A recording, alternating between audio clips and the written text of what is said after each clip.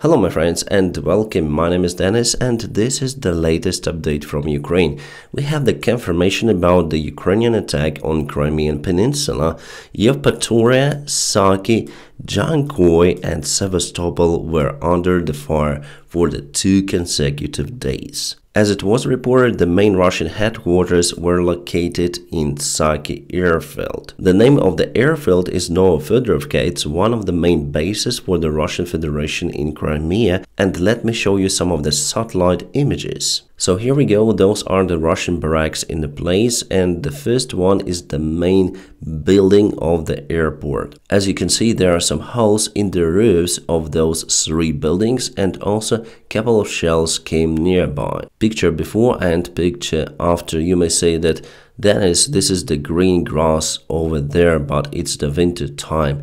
My friends, Crimea is on the south, so the grass may stay green there for a very long time, including all of the winter, especially if soldiers take care about that grass. Also, this image probably was a little bit exposed, so there are lots of the greenish color in it. For sure this happened for real, because Russian side also confirmed this particular attack. As rumors say, Gerasimov stayed in one of those buildings, so he wasn't in Sevastopol but in Saki. Again, there are no any robust confirmation of him being in the place and being wounded by the shells. But today we haven't seen the main Russian army commander Gerasimov in the press or in any kind of the media source. Still, I think that the information coming about his death or wounds is fake, but I'm also unable to state it by 100%, so we're gonna see it in the future. So all of those kabooms were registered and confirmed by the Russian side.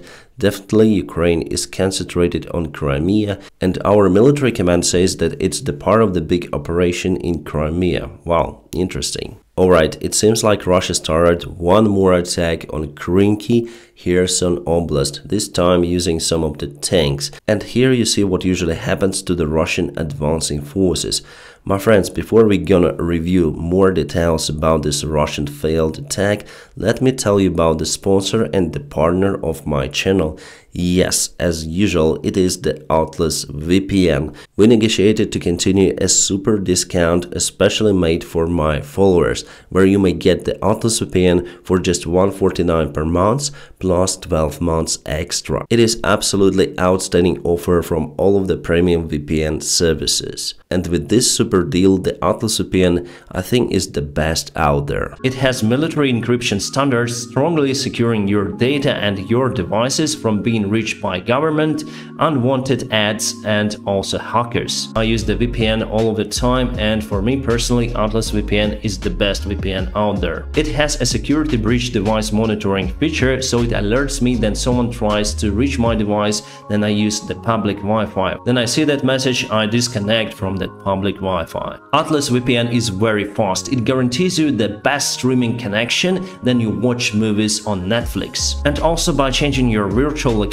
you may get access to watch all of the movies, all of the series on Netflix platform. So now my friends, please check out my personal link in the video description just below, or scan the QR code available on the screen, where you may get the Atlas VPN with a super discount just for $149 plus 12 months extra. After negotiations, we extended this huge discount especially made for my followers, and by choosing the Atlas VPN you also support my channel. So my friends, please join the club. And now let's go back to the review. Here you can see a huge classical kaboom of the Russian tank. It happened near to Krynky. Again, the new advancement of the Russian forces. Plus, as you can see, Russia continued to lose their modern BTRs. This is BTR 82, I believe. It is equipped with modern gun, and there is also extra armor around. From the open hatches, I might think that Russian crew evacuated this BTR, but maybe not all of them. And the Russian Ural truck was destroyed. It is used to deliver infantry forces or some of the supplies. Our guys say that it's just the small part of what was done over there. Plus, we have some extra videos from the place but those are not a good quality because they're filmed on the phone from the desk screen. You can see that the screen is over there and someone is filming. So hopefully the original videos will be released with much better quality. Basically, the Russian forces are captured at the same spot, so they advance via the same road, and each time Ukraine uses FPV drones and not just the FPV drones to identify and target them. So here's Krynky, and Russia has just the single road to advance with their forces. Then they go to this forest line, but even before going there, they were totally captured in this place, and just some of the infantry, the remaining of the infantry forces, usually go to those forests to fight against the Ukrainian forces. With all of the Russian attempts, they just continue to fail and struggle in Krynky. So it is definitely a good scenario for Ukraine to keep this bridgehead. Some of the Western media sources say that it was a wrong move from Ukraine to advance to Krynky because Russia used lots of the artillery and aviation bombs to target our positions, causing Ukrainian army severe losses. So what those journalists do, they just speak with soldiers who were wounded or who suffered in the place and been evacuated to Ukrainian territory. Obviously, they say that it's just the Helleners in Krynky, and they are right. But the war is like that in general. For example, in Davydov, the situation for Ukrainian army is mostly the same. In Krynky, it is now even better because Russia now do not use aviation out there because they lost 3 of the airplanes, or even 4 of the airplanes of Sukhoi 34, and they hesitate to use them again. But they continue to use those on the eastern front lines, especially in Marinka and Avdiivka. So speaking with our soldiers about the harsh reality of war, Western media sources, some of them make conclusion that Ukraine is suffering. But at the same time, they do not look at the other side. What is the goal of this bridgehead and what it causes for the Russian army? I have already shared the statement from Magyar, who has the drone unit deployed near to Krynky. They are doing the great part of the job destroying the Russian convoys. So what he says that this bridgehead is very, very important for Ukraine, and it's not the useless operation, obviously, because it causes a great disruption for the Russian army. Russian army is forced to send the reinforcements to secure the area, and also they are losing lots of the units. And in the future, this bridgehead might be used for the further advancement, basically performing the counterattack into the Russian control positions. So if you read some of the mainstream articles, divide this information by a lot, because the information presented in those articles are usually biased and depends on the background of particular journalist who is writing the article. For example, in New York Times, we know that there are some of the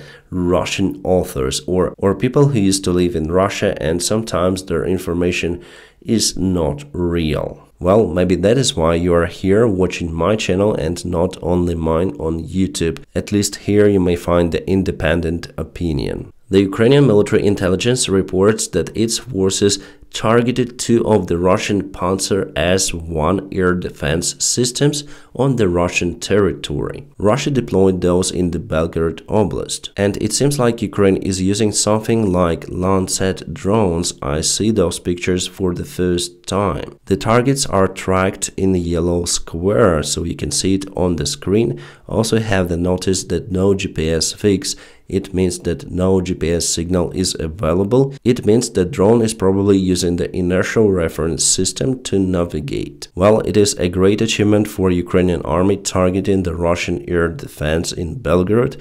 It means that more drones would go to Belgorod to target military infrastructure of the Russian Federation. By the way, Russia has modernized the Panzer S air defense system. They put it on the tank chassis, and now it looks like that. It's the new modification that is now already being produced. The difference is the better off-road capability. Obviously, over here it's much better, plus better protection for the crew. But all of those radios and missiles are still very vulnerable, even against the FPV drone attacks. Nevertheless, you can see that Russia is still capable to produce those kind of the systems. The British intelligence has confirmed that after Russia lost lost many of their Sukhoi 34 fighter-bombers. They almost completely ceased crude operations in the south. But unfortunately, in the recent days, Russia has again increased the tactical airstrikes around the bridgehead, but at the lower level than before. So I didn't know about it, that they renewed the airstrikes. But still, they are not able to establish the air superiority over the area, and it's good. Some Russian is filming of what is left from the Msta-S self-propelled artillery system somewhere on the southern front lines. As you can see, there is the big hole in the ground, and the debris of the self-propelled artillery system just spread around randomly in the field, and it's crazy what is left from the system. The power of the kaboom was definitely really big. I believe that it was the detonation of the artillery shells inside this artillery system. The Abrams tank was spotted somewhere in Ukraine. I wonder if it is the training field or whether it is the front line already. So we have those tanks, and it's good. Yet there is no any evidence of those tanks being used by Ukraine in the active combat. Alright, so this is the failed Russian attack attempt in Sinkivka. My friends, we have the full video of it. I'll publish it on my Telegram channel because I'm not able to show you everything over here. I can just show you some of the screenshots and not all of them. So please follow me on Telegram to obtain more information about what is happening in Ukraine, especially on the battlefields. The video was shared in internet saying that first Ukrainian female pilot went on a pilot training on F-16. Wow! Such a beautiful lady, indeed looks like Ukrainian, but she is not. So we have those posts. A female Ukrainian pilot flew an F-16 in Nevada, USA. A strangely photoshopped Ukrainian flag, the huge one just in the front. The truth is that she is American. Her name is Madison Marsh, and she prepares for her familiarization flight at Nellis Air Force Base. There is even the date of the flight. It happened not a long time ago. Marsh is one of the 51 contestants who will compete for Miss America crown in January. That's why she's so beautiful. And we see that Marsh is the Air Force cadet. She's even working towards a master's degree in public policy at Harvard. And for sure, with her reaction and with the help from her assistant, she's not pretty much aware with the systems of the F-16. Yes, in Ukraine we also have the female fighter pilots too. Not many of them, and I wonder if they were deployed for the training in the United States or in Europe. I'm sure that Madison Marsh is a well-known public person. I believe that she has some of the social media accounts. So what was the reason to mislead with the information about her identity? To fake the information to present her as the Ukrainian pilot? I think it harms Ukraine in general. And obviously it's important to tell the truth. About the pilot in the video, Madison Marsh, I wish her a great success in her Air Force career. I hope she will put it as her main priority. Well, actually, it was my dream to fly in the United States Air Force, but it didn't happen. The Wall Street Journal shares the information about the artillery usage of Ukraine and Russia. So during the summer campaign, Ukraine used more artillery shells compared to the Russian Federation, but now figures are different. Ukraine is using around 2,000 artillery shells per day, and Russia is using 10,000. You may say that this number is huge. 10,000 shells per day is an astonishing figure, but just to remind you, at the beginning of the war, at the first half a year, Russia used sometimes 50 and even 60,000 shells per day. So 5 up to 6 times more compared to what they use right now. It means that they still in lack of the munition, even though North Korea presented some of the shells for them. Probably for the food exchange for always hungry Kim Jong-un. Obviously, if Ukraine gets the new military support from the United States and other allies,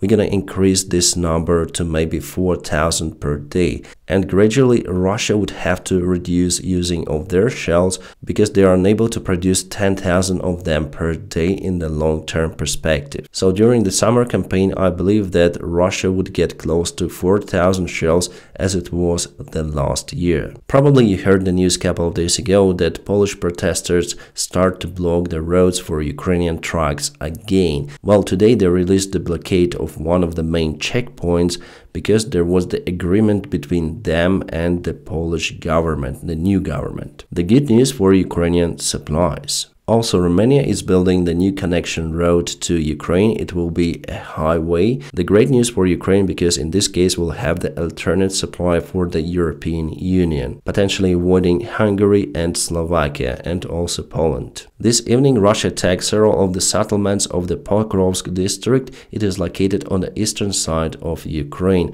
Unfortunately, there are some of the civilian casualties. 11 were reported, including 5 of the kids. The Russian officials are always shouting about the Russian peace and how they're willing to protect the Russian speakers, but mainly they attack the regions where people mostly speak Russian. It is complete nonsense, but their people, so Russians, do believe that they want to liberate us. The New York Times came out with the article that Washington will not continue the support of Ukraine with Patriot missiles. Indeed, because the military support for the previous year has already been exhausted and used. So we need a new deal from Congress to continue the supplyment of Ukrainian army. That's it. It doesn't only rely to the Patriot missiles, but also to other stuff that we have from the United States. But no worries, I think it will go through the House of the Representatives and finally Ukraine will obtain the help. Putin met with some of the relatives of the Russian soldiers who lost their lives in Ukrainian war, which he started. I listened to his speech for some time and he appears to be quite happy that he met with some of the people. And yeah, quite fun. Yeah, you lost your relatives, your soldiers who died for nothing. No father, no husband, but the grandpa, well, he is happy. Thank you for your sacrifice. At the same time, the real wives of the Russian soldiers who were mobilized are asking the government to immediately free them from the army. It's like the prison for them. They even created some sort of the community. The way to justice is the way home. But the thing is that they do not say no to mobilization. They say no to unlimited mobilization, so there should be the fixed term for the Russian army men to serve. It means that finally they do not hesitate to send their husbands to fight in Ukraine for some reason, maybe for profit. But the Russian Tsar Putin seems to be scared even about this stuff. That is why he organized the meeting with some of the families in his residence. You see huge Russian protests. Well, actually now the Russian society doesn't really care. But they will because they are in lack of food. For example, chicken is absent in many of the Russian shops. They have issue with it because it's no longer profitable to organize the chicken factories in Russia because of the high operating costs of those farms.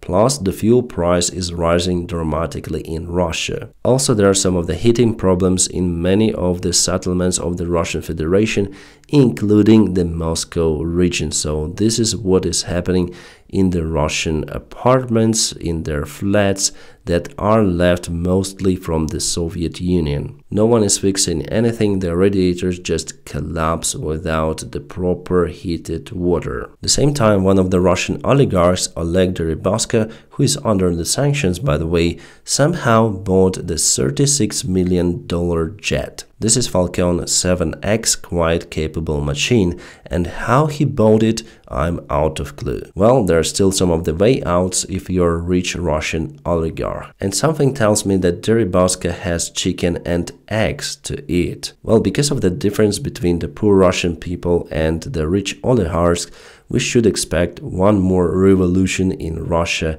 in the future. The Russian revolutions are always unexpected. So it is very hard to predict when the new one starts. For the last 150 years, there were at least 5 of the major Russian revolutions. So for sure the new riots are imminent in Russia, especially with the current regime. Okay, more news about the F-16s. Denmark says that it will supply the airplanes in around half a year. That's a lot to wait. But nevertheless, we need the proper infrastructure to maintain those airplanes, so it's not only about the pilot training. So maybe they might do it earlier than Denmark. Honestly, I thought that we're gonna get those airplanes this winter, January or February. Anyways, we have what we have. Indeed, it requires lots of the time and efforts to put the infrastructure for the new jets in Ukraine. But obviously, we need them for the future attack operations if they will happen this year. Let's go back to the deep state military map for the moment, because they've just released a new update. So it was yesterday and it is today. This is Marinka, the town or the village that was taken by the Russian forces not a long time ago, and as you can see, they continue the advancement westbound, taking this part of the forest. So yesterday and today, unfortunately, they propel forward, but the main threat for Ukraine is this road which connects Marinka and Kurakhove. Ukraine absolutely must secure this road from the possible Russian advancement. As for the rest parts of the front lines, everything without major changes. My friends, don't forget to press the like to this video. By doing so, you help me a lot. And also please check out my personal link in a video description just below, where you may find the Atlas VPN Premium with a huge discount, which was made especially for my followers. My friends, I wish you all a peaceful sky wherever you are, and have a great time.